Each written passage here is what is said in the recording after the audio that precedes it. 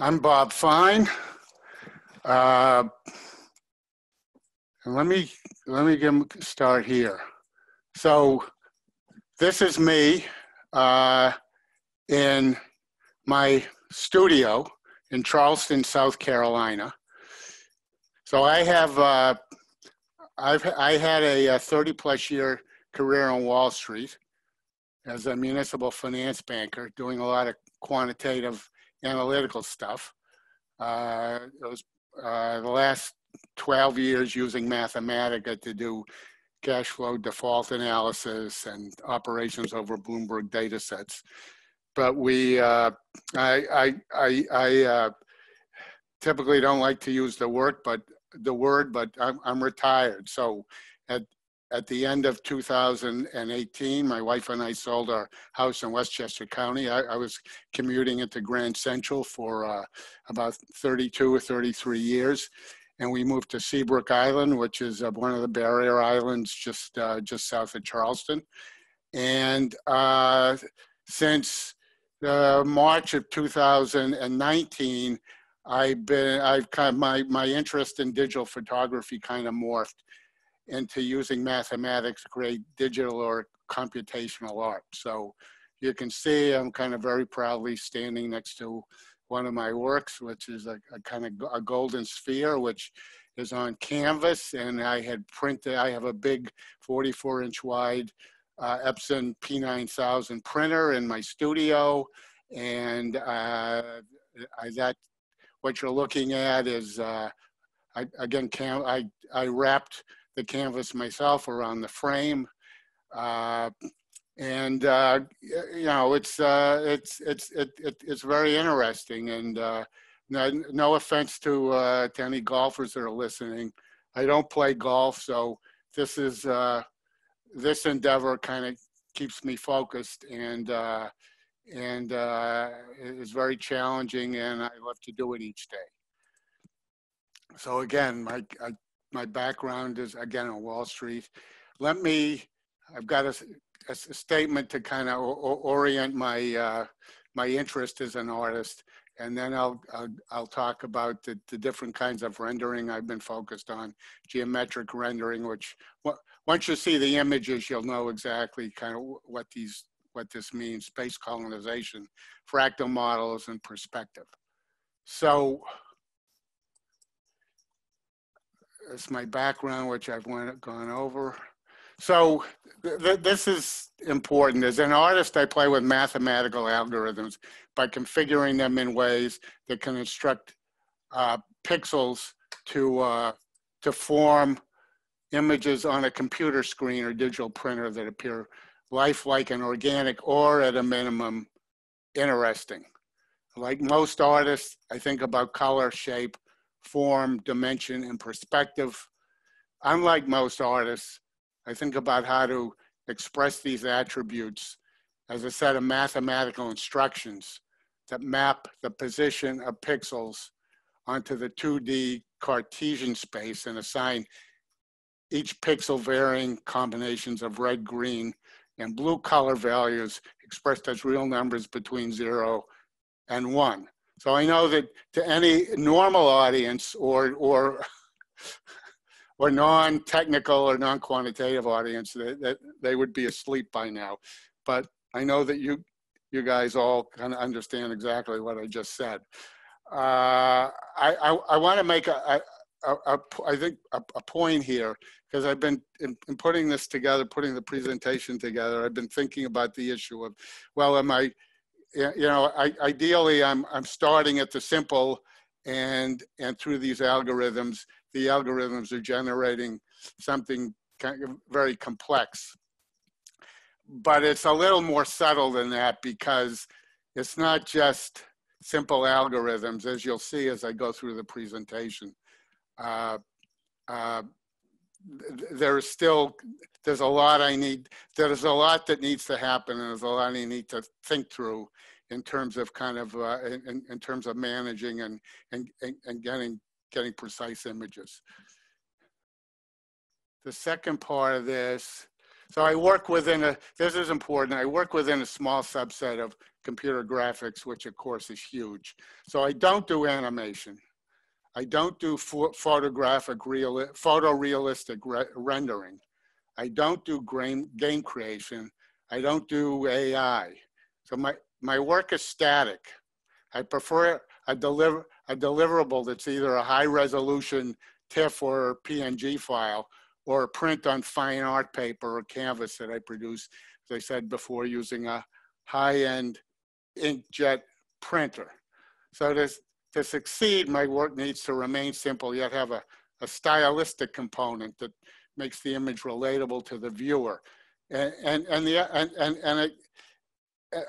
On a larger level, I've kind of set out an ambitious goal for myself, which is to take these kind of computational techniques and to explore and see to what extent I can create what in the real world is considered fine art, something that people would buy at a gallery to hang on their living room walls, or alternatively as an investment.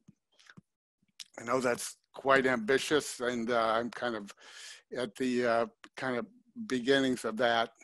The pandemic has actually allowed me to, I haven't been into my studio in Charleston for about 6 or 7 months, just not taking any chances. But as a result, I've been here at my computer, just working on the on programming techniques. I want to, as I say, strongly assert the fact that I make no attempt to express any part of my inner being in my work. I read artist statements that talk about that, and my initial reaction is to say, what does this even mean? So I approach my work purely in the spirit of play and discovery, and I'm very satisfied merely to see form and coherence appear. And I would add here that I think the role of an artist is not to express themselves, but to understand and control their work. So in terms of understand how the viewers are going to react to their work, not how they're expressing themselves directly in their work. So as an overview to the kind of rest of what I'm going to talk about, for the first 6 months, I focused on rendering geometric solids that I expressed algorithmically. I'll show you, and then since then, and the key here is that I realized that that what I was doing geometrically wasn't going to have any interest to the 35 or so art galleries in Charleston. So I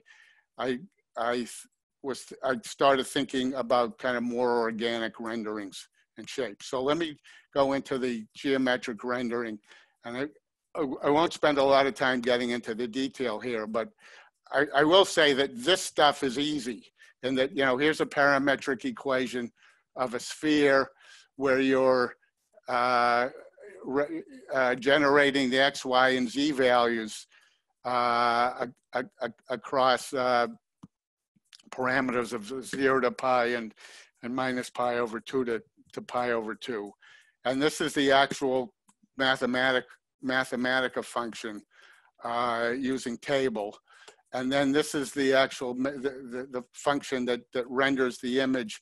You can see where I first create a canvas where all the pixels are black 0, 0, 0, and then I map the coordinates that I generated above, which also have a color value. Each pixel now has a color value assigned to it of 1, 1, 1, which is white, and then map it over the matrix, and then use the image function and the export function to render it. And so here we have an example of a Mobius strip, where I have a parametric equation of a Mobius strip, and rendered it. And now the frame here is artificial. I created in a Photoshop, but but the rendering itself looks very much like the print would, because if you're not familiar with inkjet printing, there's essentially there's a matte black ink and a photo black ink. And I printed these out with matte black ink, which is very black. In other words, it reflects very little light. So these are actually stunning, you know, very elegant. And I'll show you, so here's a sphere, and the detail and the subtle luminosity here is just incredible. And this all shows up, you know, given the quality of the inkjet printer, this subtlety all shows up. This is a sphere too with a slightly different lighting.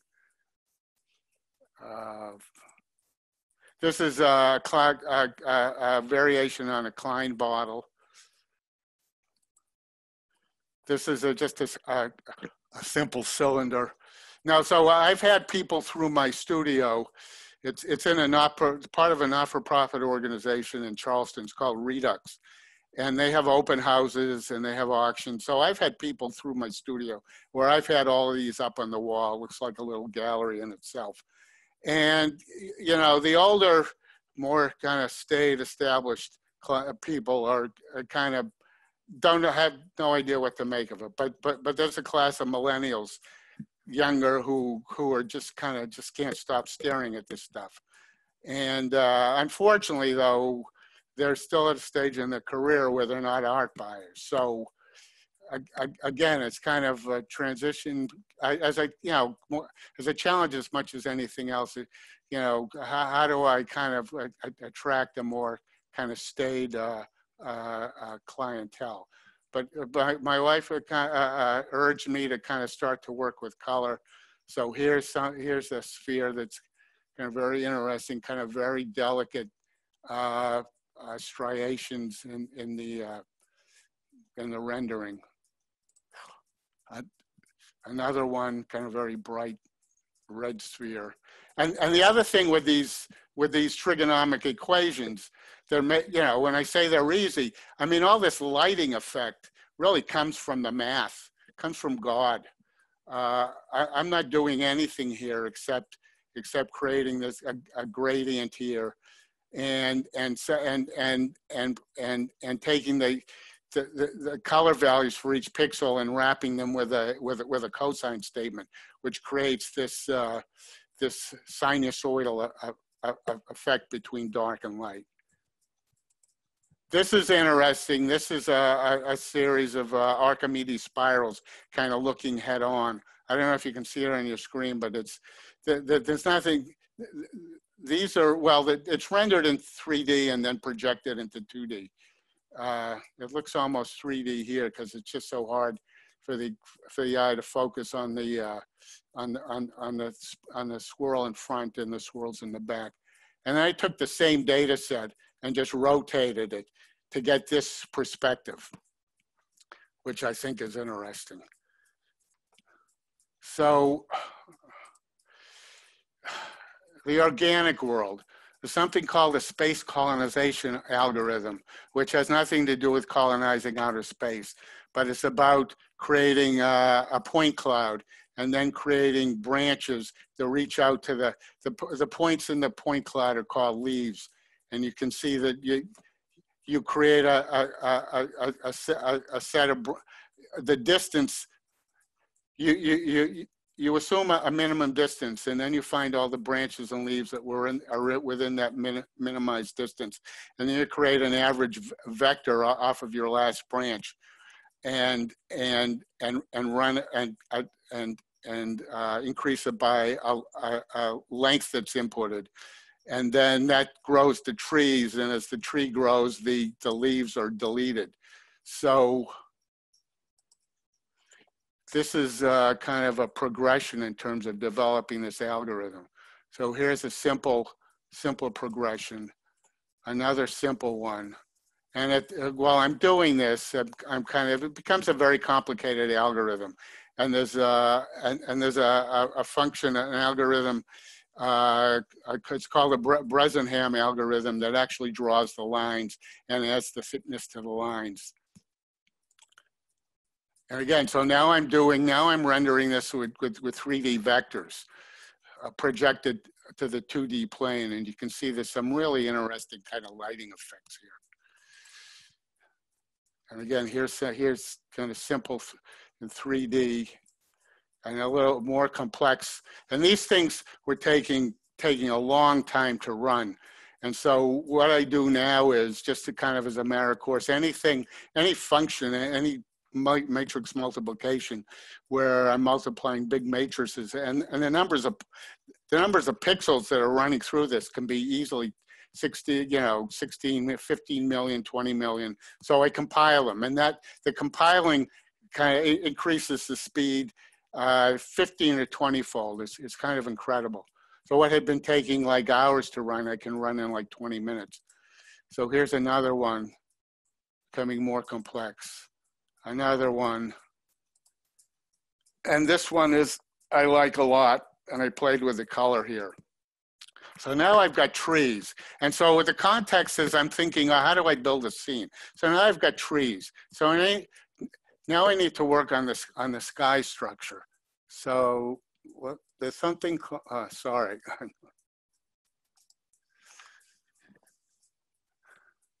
Well, okay, so I get this is more organic forms. I'm not quite at the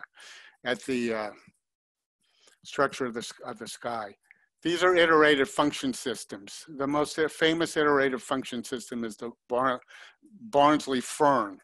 And these are recursive systems. And you can see in this Barnsley-Fern that each of the parts is a copy of the whole. And there's a lot of literature. There's a lot of literature out there. There are a lot of examples kind of rendered using Mathematica for these functions. And so as I'm kind of running short, let me just show you a few.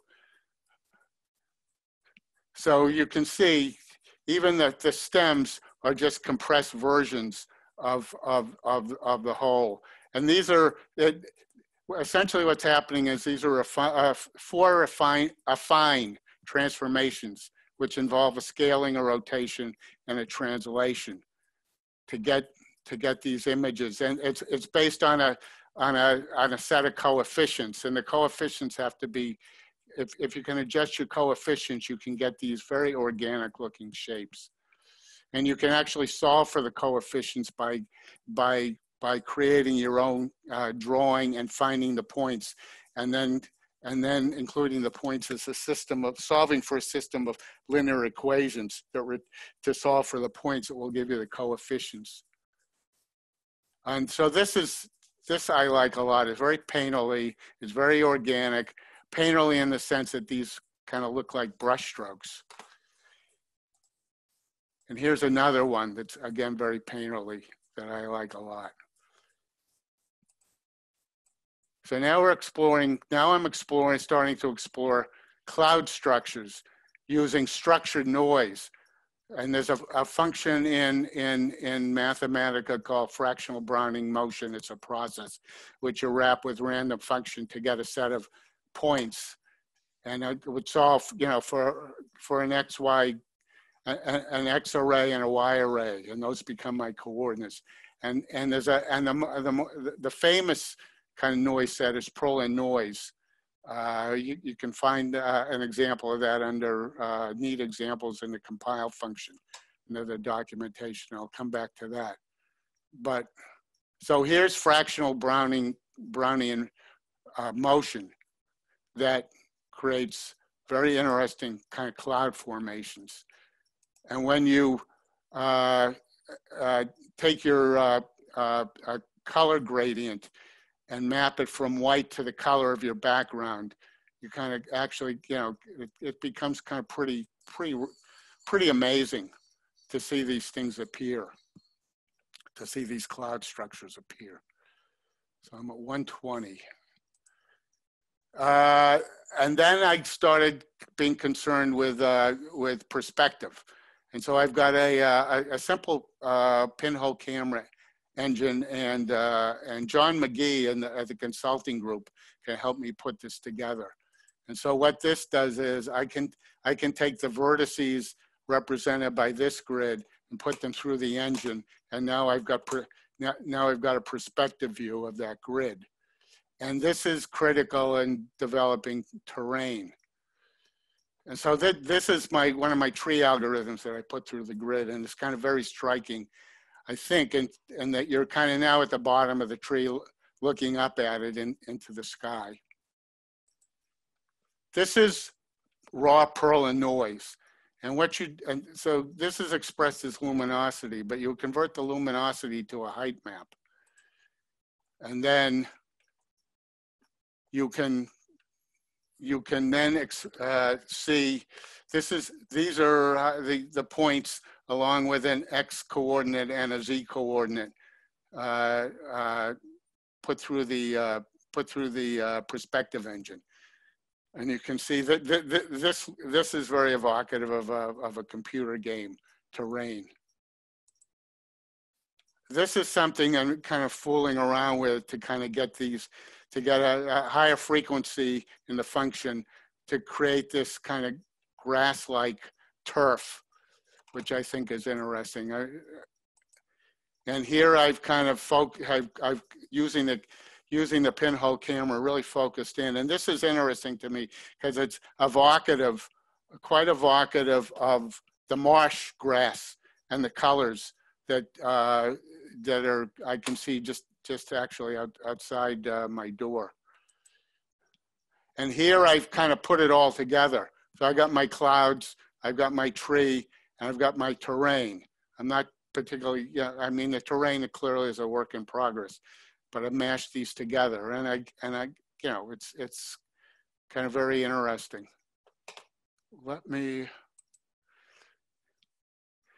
So the last thing are L systems, and they're like iterative function systems. And there's a whole lot on L systems in Michael Trott's Mathematica guidebook for graphics. It uses an axiom and a replacement rule. And essentially, recursively, what's happening is that every time kind of you have an F, any F is replaced by this set of characters. And the F, essentially, this is like a turtle graphic. So F means you move forward. The brackets are push and pop commands like you would find in Python. He has a very interesting way of working those in because Mathematica doesn't have directly push and pop. But the plus means rotate at an angle that's input, and then move forward, and then minus is rotate the other way. And so what these do is create these incredibly kind of elegant and delicate little kind of plants and grasses. If you get the right kind of axiom. And so what I'm doing now is saying, all right, I've got this, and I want to use this kind of to reflect in my terrain. So I use a translation function and a set of random integers to kind of move, multiply these around, and so this is just the first projection, but then I run it through the projection engine, and I get something like this, which I think again is very interesting. It still needs a lot of work, and there's one kind of interesting complication that I think I've worked through, and that when you put this through the perspective engine, where the vertices kind of in the foreground get stretched out. So these all have to be re-rendered through the line function after the rendering. But again, that's why I come back to say, yeah, it's easy to say, yeah, I'm taking some very simple assumptions and generating some complex images, or generating a lot of complexity, but there are a lot of kind of details that you have to deal with to get this thing to render an image that you know, again, people will find engaging. So I am going to stop the presentation because it's 1:26, and just quickly look at the chat to see if there are any questions, and hopefully I can find this. Are there any questions? I don't see any. Let me refresh.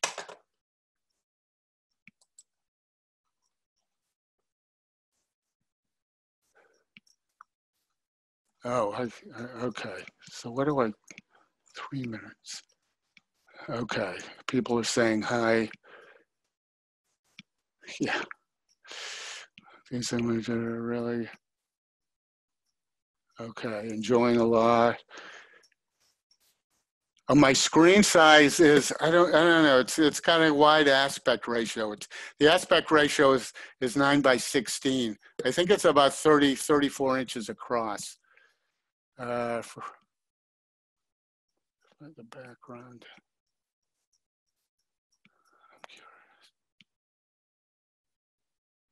Okay, this is from James Cobb. This is an important question. Compute Bresenham yourself, or instead of using the underlying graphic system. So I started out kind of not wanting to depend on the graphic system. I wanted to kind of do everything myself, and so I you know, there are examples of the Bresenham algorithm online, and I actually found a one-line example of Bresenham using the array function in a very kind of interesting way in Mathematica, and so I'm using that. But then I had to build out, I had to add on the ability to create thickness, particularly when I was doing the space colonization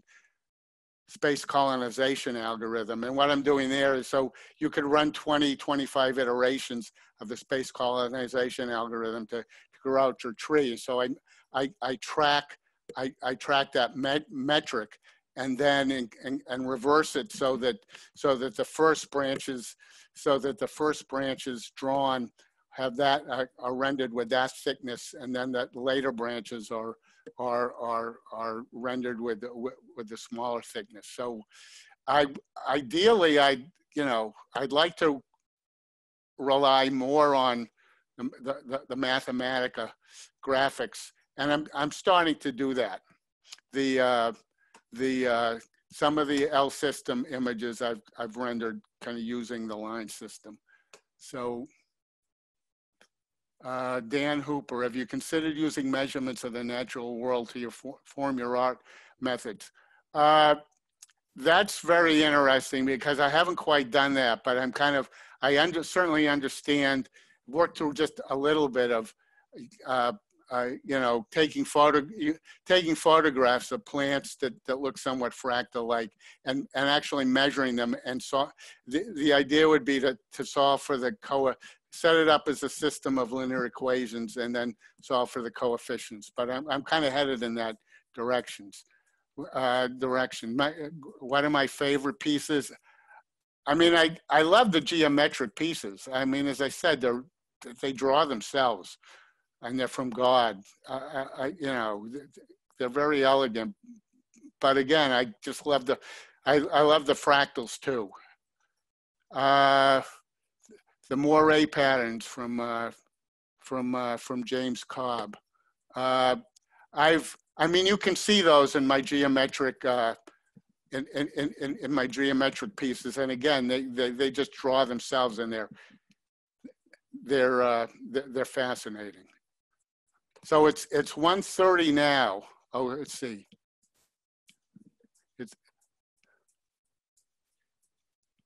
It's strange attractors, right? That's part of chaos theory. That's all kind of tied into the fractals and so yeah, I've looked at that. You know, I looked at some of those patterns, and I just wasn't they didn't initially kind of knock my socks off. So again, I've been focusing more on the organic part. There's a website called Algorithmic Botany, which you should check out, algorithmicbotany.com, which has more information than you'd ever need for all of this stuff. So, well, thank you for listening, and I hope you all enjoyed it. Let me say this in closing.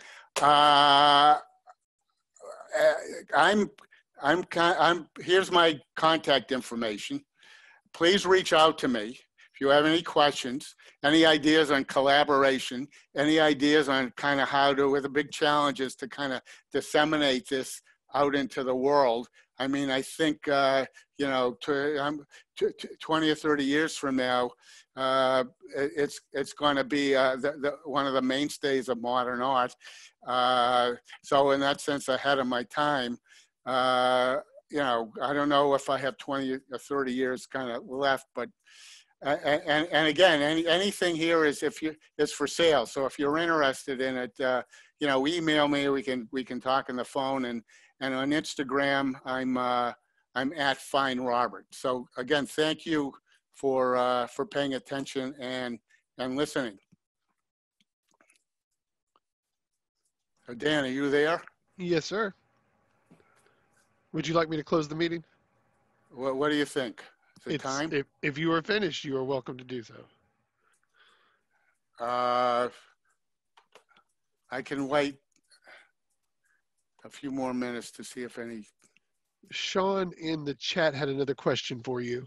Oh, I see. If you consider using geometric group theory in your art.